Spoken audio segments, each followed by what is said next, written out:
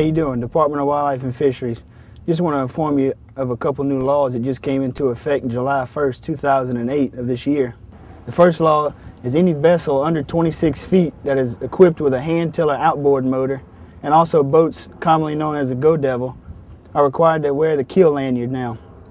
And also any vessel under 16 feet is required now to wear a PFD, or a life preserver, and that includes all passengers in the vessel. What brought these changes? Well, the recent study shows that with these two new laws in effect, we could possibly save 7 to 10 lives a year. And for more information on this, you can visit our website at www.wlf.louisiana.gov. Hey, I appreciate the information.